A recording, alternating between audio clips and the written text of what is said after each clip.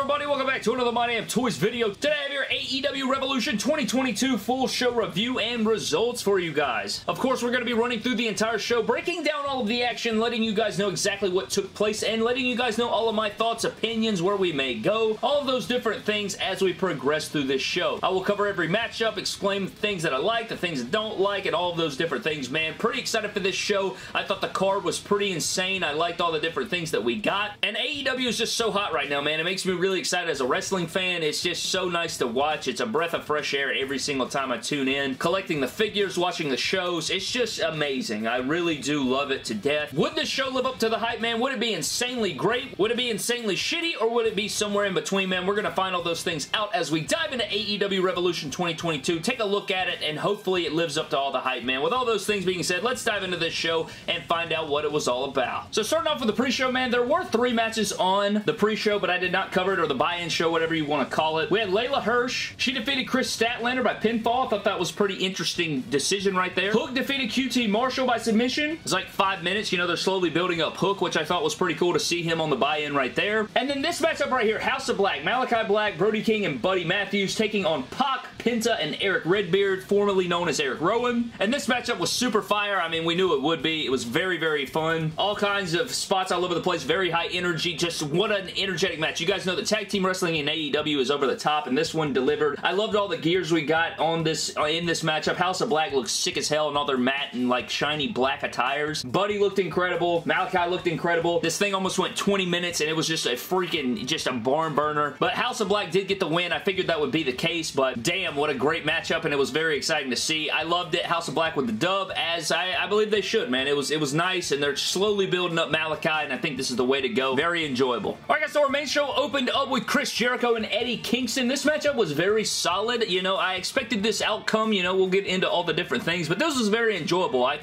I saw some people on Twitter saying this was Jericho's best match in AEW so far. I don't know if I would go that far, but it was a very enjoyable match. They went almost 15 minutes or so. It was very hard hitting, you know, a lot of like near falls. It was very intense. I'd say it was definitely Eddie Kingston's best match, I'd say. Was it Jericho's best match? I don't know, but it was a very fun-filled match, very hard hitting, very physical, and Eddie Kingston would get the win by submission over Jericho. After the matchup, Jericho would not shake hands with Eddie. This one was very personal coming in. They lived up to it. I thought it was very enjoyable throughout, and Eddie Kingston gets the big dub. I think this does a lot for him in his AEW career. We'll see where it goes, but Eddie Kingston does pick up the victory over Jericho. I expected this. I didn't do a predictions video, but this was my prediction. Next up, guys, was our 3-way tag team match for the AEW World Tag Team Championships. This was probably the match that I was probably the most looking forward to. You had some other matches that I was looking forward to a lot, but this one I just knew was going to slap all of the titties in the world, you know what I'm saying? So, Young Bucks, Jurassic Express, and Red Dragon going to war here. Holy hell. You have 6 fantastic combatants. The chemistry was off the chain. The high-flying maneuvers. I just loved this match, man. It was just wonderful. It was truly beautiful, just the way that these teams interacted, the sequences, the way that the match evolved, the storytelling that we got throughout. Featuring 2 of my favorite tag teams in the world in Jurassic Express and the Young Bucks, man. This was just so fun. I was super glad to see, you know, just to have Jurassic Express win the championships and then to get this big-time 3-way versus Young Bucks and, you know, 2 of the top teams in the world in, you know, Bobby Fish and Kyle O'Reilly and then Matt and Nick Jackson to come out on top in this matchup, which they did. It was just insane, man. Just a really fun matchup. Again, like I said, Jurassic Express does retain the championships. For some reason, man, I thought for sure that the Young Bucks were going to win. I don't know what it was. It was just a feeling I had. Like, I was thinking in my head that somehow Omega and Adam Cole would come to blows and that would kind of bring your Young Bucks and Red Dragon storyline together, but that is, you know, I thought that they'd capture the championships, but I guess this can do without the titles. You don't necessarily need it, but a fun matchup, one that I would absolutely say go back and watch if you missed it. Definitely go check out the highlights to this match. What a beauty. What a greatness. Tag team wrestling is the best when it is treated this way, and I love AEW for that. One of my favorite things about AEW is the tag team division, and this is a great staple for that. Just precedent right there, man. Beautiful stuff. Next up, guys, was the Face of the Revolution ladder match for a future TNT Championship matchup. Wardlow, Keith Lee, Orange Cassidy, Powerhouse Hobbs, Ricky Starks, and Christian Cage. Very fun matchup right here, man. Had a ton of fun with it. Had some great names in here. Had some big guys, you know, big guys filling up the ladder match, which I appreciated. Just a really, really fun matchup right here, man. Great spots throughout. I thought Cassidy played a wonderful role in this. You guys know know he is in the Money in the Bank coming up at one of my pick fed shows. So I was excited to see what spots they pulled out. I was worried they were going to steal some of my spots. They actually didn't though. So this was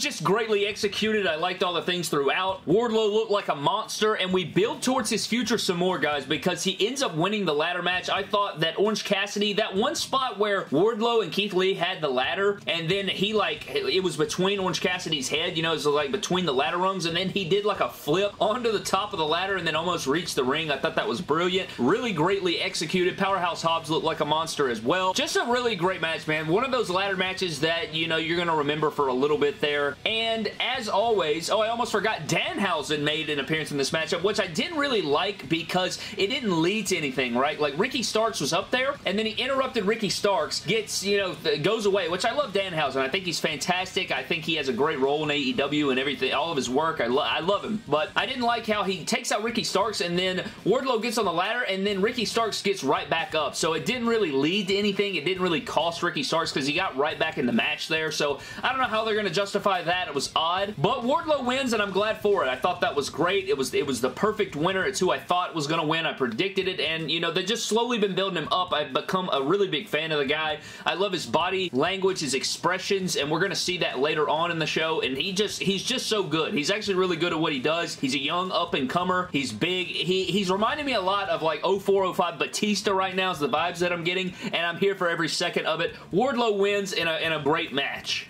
Next up, guys, was our TBS Championship match between Jade Cargill taking on Tay Conti. And this was very brief. You know, Jade Cargill has just been dominant as she should, right? She's jacked. She looks like $1,000,000. And Tay Conti's getting better. Both these women getting better and better every single match. But Jade Cargill proves once again that nobody's a match for her. To start the matchup off, you know, they did kiss in the middle of the ring. Got the one up there for Jade. And I did miss some of this matchup because I was trying to catch up on my filming. But it still told the story that we wanted to see, right? They're slowly building up Jade little by little. I think that Tay, again, is getting really good, and she's becoming one of those top performers in the women's division, but I think Jade right now is just on another level. I think Jade and Britt are at the very top, and then everybody else kind of falls where they may, and Jade just continues to dominate here as she should. She gets the win. Tay Conti did put up a fight for a little bit there, but at the end of the day, Jade does capture and retain the matchup and the championship. Next up, guys, was our dog collar match between MJF and CM Punk. A bitter rivalry coming in right here, man. A matchup we knew we would get a lot of blood out of, and I can actually confirm that the next Blood and Guts 2-pack, or a upcoming Blood and Guts 2-pack, will be MJF with CM Punk in these gears with bloody accessories and dog collar accessories from Jeremy Padauri. Confirmed it on Twitter.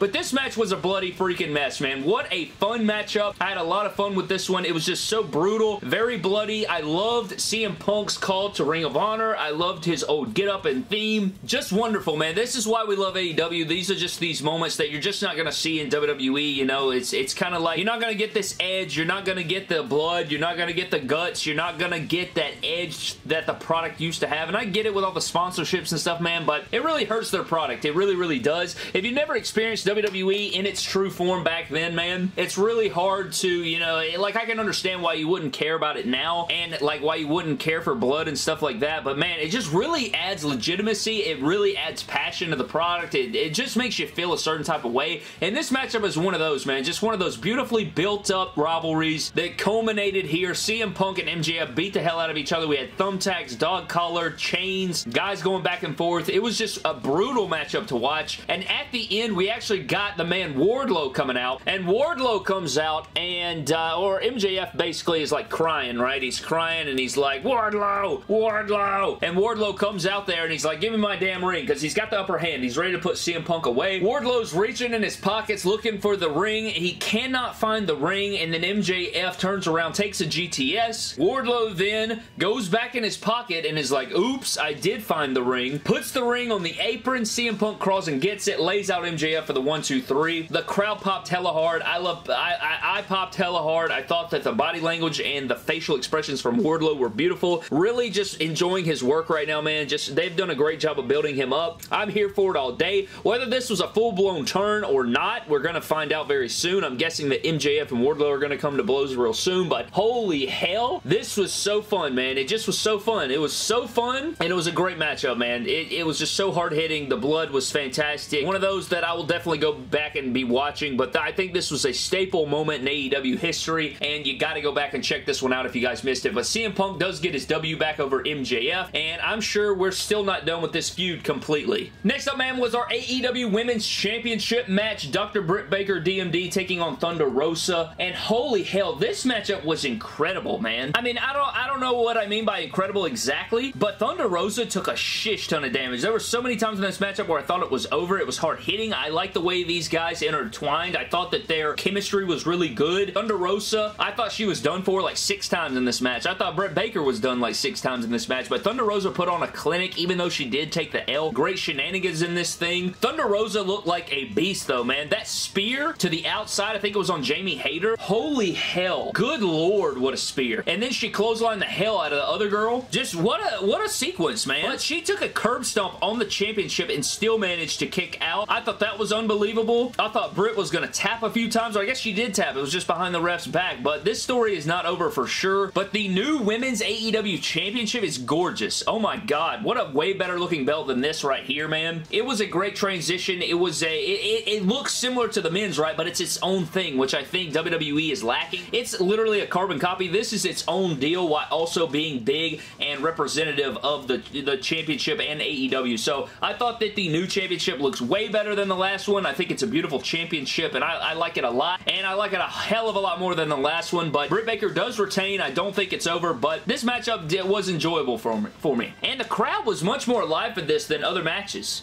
Next up, man, was a brutal matchup. A singles match between Jon Moxley and Bryan Danielson. Holy hell. These guys went over 20 minutes. It was so physical. I mean, what do you expect out of Mox and Bryan Danielson, right? I mean, these guys beat the holy hell out of each other. I know I've said that quite a bit tonight, but this was literally one of those times where guys beat the hell out of each other. When I tell you, guys were just, I mean, this was borderline almost bloodier than CM Punk and MJF. They beat the hell out of each other. Bryan Danielson was in the driver's seat majority of the match. It was super brawler. If you guys like physical matches and brawling, this was the matchup for you. Just one of those classic style matches, and it looked like Bryan Danielson was putting on a wrestling clinic in the ring, and Mox couldn't quite overpower him, and Bryan Danielson had him on the ropes. He was about to make Mox tap out, but then Mox rolls him over, gets the 1-2-3. Very surprising. It was so fast, I almost missed it, and basically, Bryan Danielson gets pissed off. He's slapping around Moxley. He's beating on him. He's pushing the referee. Out comes William Regal. So William Regal has signed with AEW. I could have swore, like, I didn't pop that hard. Like, I did pop hard. I was like, oh my god, William Regal's out here. I thought he was about to freaking bring out War Games. Thought we were about to have a War Games match in the middle of it. I thought he was going to settle this thing with a War Games match. But these guys were beating the hell out of each other. Out comes William Regal, like I said. And I thought William Regal had already signed with AEW. I thought that was already a well-known thing. Maybe it was like a report that may be true and this just confirmed it, maybe. But they end up shaking hands, and I don't know if it's going to be a tag team with William Regal as their manager. I think that would be insane, but I don't know what's next. A tag team or just a settlement, or I don't know. I guess we'll see what's next, but this was very intriguing, and I love the way this developed. Fantastic match, and I didn't really,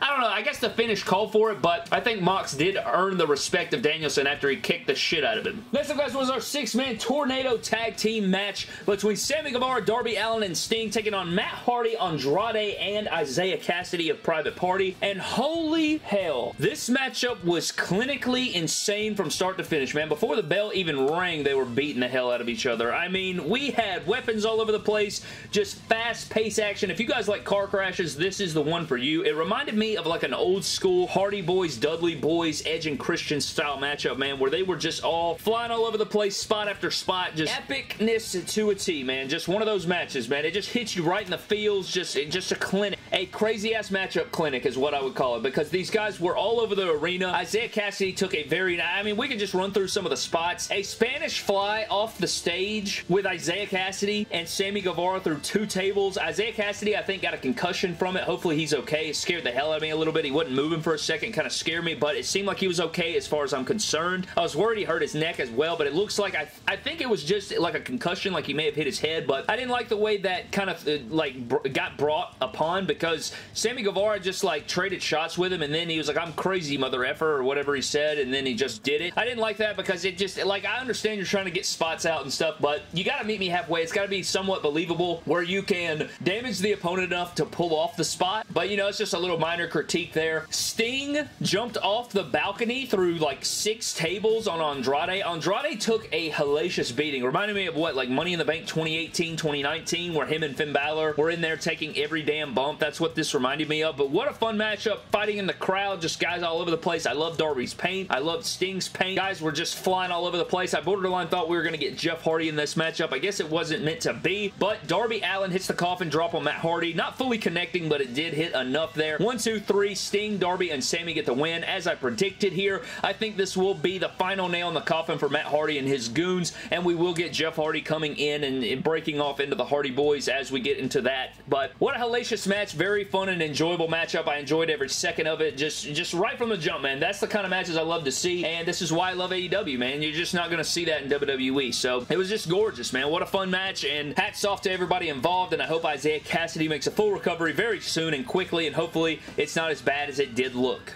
And for the main event, the AEW World Championship on the line. Hangman Adam Page taking on Adam Cole. Very funny stuff going on in the crowd for this one. You know, let's go Adam, Adam sucks. You had, you know, if Adam wins, we riot signs. It was just a bunch of, you know, just downplaying on the Adam names of both talents here. But, I mean, it just goes without saying, man. Like, Adam Cole, I've said this so many times on record, in videos, tweeting. I've said it so many times, even on podcasts before. Adam Cole is a top 5 wrestler in the world, bar none. Not even close. The man doesn't even have the ability to have a bad match. I don't think I've ever seen a bad Adam Cole match. Now, I'm not saying every match is perfect, but I am on the edge of my seat. I'm engaged. I'm right there with every Adam Cole match, and this was no different. This man is so damn good at everything he does. His timing, his precision, his creativity, his facial expressions, his body language. The dude is just the best of the best, man. I love this guy. One of my favorite wrestlers in the world. Not even close. What a baller. What a match. This one was insane. This was everything you wanted it to be. You had drama. You had suspense. You had crazy spots. You had shenanigans. You had near falls. You had both finishers. Holy hell, man. What a match. Thing was just thoroughly enjoyable, man. If you guys missed this match, you must go back and watch it. You have to go back and watch it. I think this had to be 5 stars. I think it was 5 stars. It was 5 stars to me. I mean, I was just,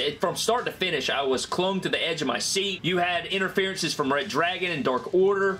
I don't know why. I expected to see the Bucks of Youth in here. We didn't get any Bucks of Youth in here, but I mean, it just goes without saying, man. These two men put it all on the line, and Adam Page just shows again why he's a world champion. He was unbelievable in this match too. I'm not giving all the credit to Adam Cole, but Adam Cole just proves it once again, man. Every single opponent that he faces looks like $1,000,000, and I know that Page is obviously very, very good in his own right, but I just had to get that off my chest about Adam Cole, man. Always delivers, always on time, and it's just, it has to go without saying. But Hangman does retain after just so many different maneuvers. He puts away Adam Cole. Last shot, lariat, everything, man. He had to throw everything at Adam Cole, even his own finisher. Beautiful way to close the show. I mean, I can't really say anything else, man. You just have to go back and watch the magic unfold. But this whole show kicked all the ass, man. I really, every single matchup, even if you go back to the buy-in show, every single match was just damn good, man. Every single match I think I liked, maybe outside of Jade's match, but every match had moments in it where I was just like, damn, this is good. Damn, this is good. Maybe Layla and Chris Statlander's match was, you know, Hook defeating QT Marshall wasn't anything, but it kind of adds to a story there and kind of building, but damn, every other match was just such a slap. It wasn't like, oh, we'll just get this over with because we can wrestle again on TV, man. Everybody put their all into this show, and it totally showed, and it was just beautiful, man. What a beautiful piece. This is one of those shows that you watch where you're just like, I just love wrestling, you know? I just love AEW. I love wrestling, and it makes me so excited to watch the product. That's what they do for me, man. I loved it. Start to finish. Fantastic show. Fantastic main event. Hangman's still your champion. I guess we will see what comes next, but holy hell, I loved it, man. Huge shout out to Adam Cole again, man, but that is going to wrap up AEW Revolution 2022. Ton of fun with this show. Ton of fun with everything that took place. I loved every single second of it, and you guys got to check out highlights. You got to go back and watch it. I'd say go watch the full show, but who am I, you know? Thank you guys so very much for watching. I hope you guys did enjoy. Let me know your thoughts on AEW Revolution down below. Did you like it? Did you hate it? Was it amazing? Let me know all those things down below, man. I'll see you guys in the next video. Subscribe to the channel, and don't cross the line like, I don't know, who crossed the line? I get Sammy Guevara just bailing off the damn set. Jesus Christ. You crossed the line.